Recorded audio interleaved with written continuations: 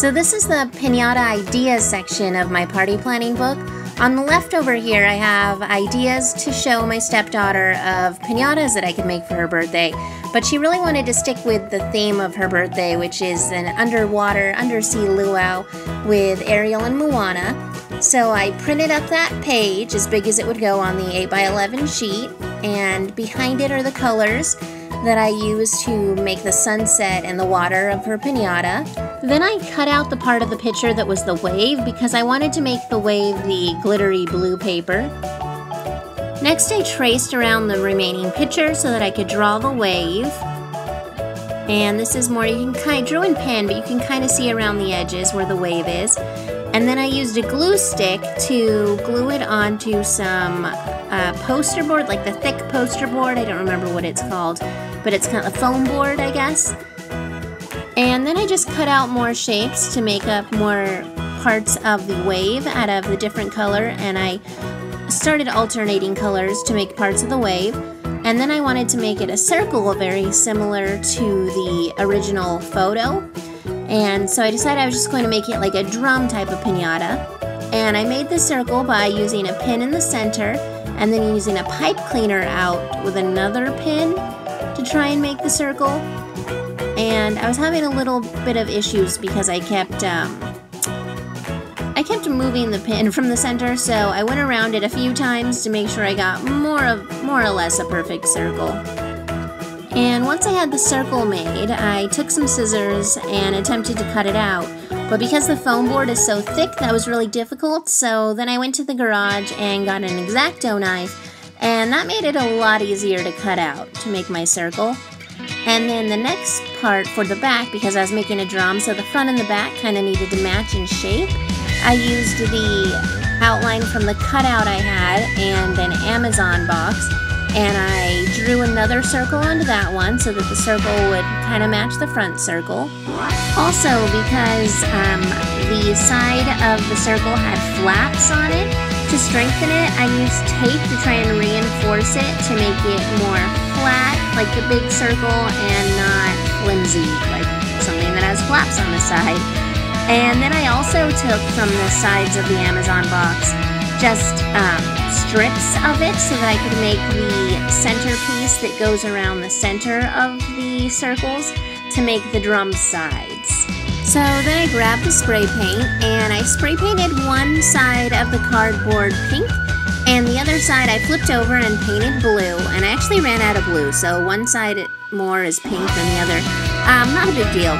Anyways, the reason that I did paint this cardboard instead of just leaving it blank cardboard is that I wanted it to have that extra finish so it looked a little nicer when it got broken open and wasn't just cheap, boring cardboard.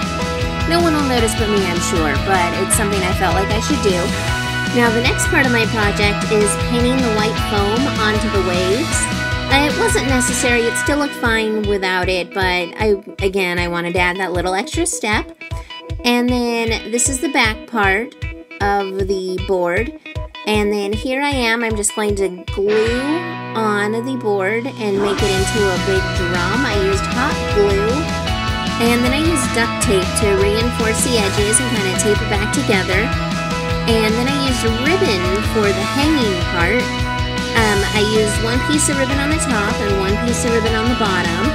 Here it is, I just glued it on, and then I also duct taped over it for reinforcement, and I glued the two pieces of ribbon together at the top to strengthen it. And then of course, after all this work, I realized that I didn't leave a hole in the top to put candy inside. But then I realized since it's a drum, I still had one side open, so I could dump everything in it and then glue on the top part.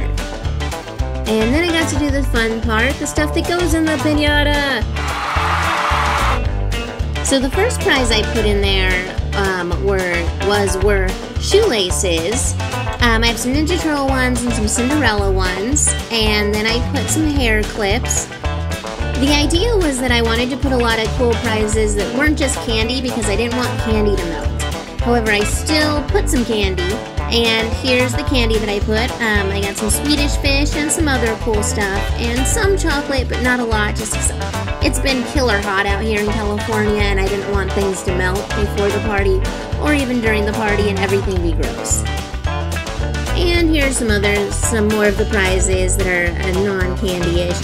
I put some cool stuff in there, like some stickers, some themed tissues, some pencils for school, little rings. I've got a few jump ropes in there, and here it is all mixed up, all the candy and prizes together. And this is what the side of the drum looked like before I put the top on. Now, putting the top on the top of the piñata is probably the most difficult part of this whole project. It was just really weird to do. I used the hot glue gun to try and put glue around the edges. However, it kept dry, like it would dry before I could get it all the way around, so I could only do sections. So that I made up for that by duct taping it on. So it has hot glue and duct tape. And here it is after I glued the top on. I had left it there sitting out for a few days while I was working on other projects. And then I woke up one morning and came into the kitchen and it had spilt open. So obviously it wasn't holding on very well, but it did solve one of my problems that I thought because I had duct taped everything on that it would be too sturdy and they wouldn't be able to open the piñata. However, I realized once it fell open that it's not that sturdy and they should be able to knock it open pretty well with a stick. So the next important part of the project is gluing on the flowers onto the side of the drum so it's not weird duct tapey. It'll actually be really pretty and floral. And to do that, you have to make the flowers first. Which brings us to making flowers from streamers. Okay, so this part I did in fast forward just to make it a little quicker. So I took the streamers and just folded it back and forth a few times. And then once I felt I had enough, then I go ahead and cut it off, and I cut both ends. And I try to round it to make sort of a petal shape, and then I kind of fold it to make it feel more petally. And then I separate them all. And then I start twisting them. So I twist the center one to get that first one started, and then I just twist all the petals around it. And that's how you make the flower. You just keep twisting petals around it. And the stem is the part that's really twisty. And I kind of liked having a long stem, so it gave me something to glue onto with. So it wasn't just loose petals. It had the nice stem, and I actually took some tape after and wrapped it around the stem. I'm still making the flower here. It takes about 4 to 5 minutes of flour. So putting flowers on this entire piñata actually took a long time. It took about like 2 weeks to make all the flowers because I made them little by little. And here it is. This is me starting to glue the flowers on. And I tried to do them kind of, the flower colors regionally with the part of the picture. So the ocean has more blue and the sunset has more sunsetty colors with the orange and pink to really blend in there. And here's the finished product piñata with the piñata bags on the side there. And this is what it looked like hanging up. It actually turned out really great. And then here's a photo of Logan, one of our party guests, taking a swing at the piñata there. And that's about it. I hope this video was helpful, and as always, thanks for watching everyone, and have a great day.